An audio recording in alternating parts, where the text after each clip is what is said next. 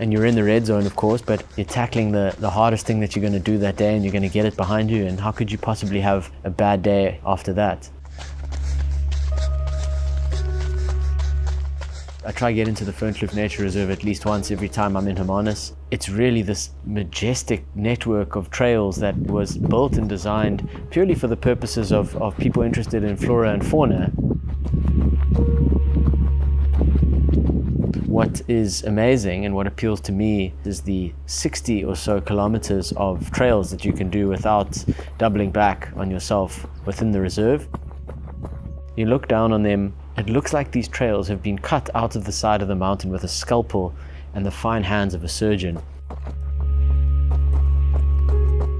They sort of line the front of the ridges and the valleys of these mountains in layers of 1 or 2 contour paths. Every now and then there's a steep, swift zigzag to take you up a meaningful elevation.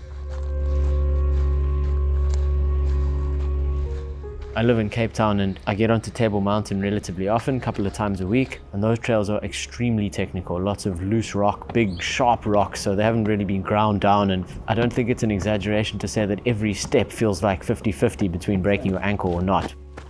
In Fernkloof, what you get rather is this pristine network of not too slippery trails, a little bit of technical stuff, especially as you get higher. It's just extremely runnable. You've got hundreds of meters at a time, if not kilometers, of flat or gently inclined up or down, a hard-packed single track that are just fantastic for this sort of high speed or a slow slog up the hill.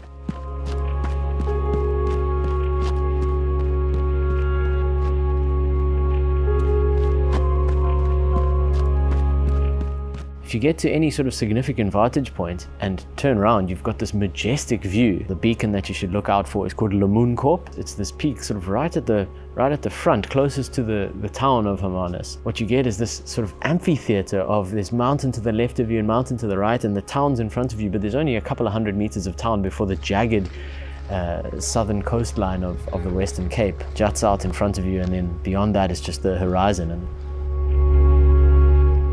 from there, you can head back down to what I call the 4-way stop, which is at the foot of a set of switchbacks, a big climb called Adder Ladder. The thing that amazes me most about this place is that you just never see any other trail runners here. I mean, so I think that if you stayed here, you could really get set up quite well for a trail running ultra, or just get your body in quite good nick, because you're going to be out in the outdoors all the time. You're going to be getting this fresh air, a healthy dose of what Andrew Huberman calls forward ambulation. You can really push the heart rate and push the speed up a bit. Bush is whooshing past you at high speed, and I think it's just quite a healthy space to be in, emotionally, psychologically, and of course physically.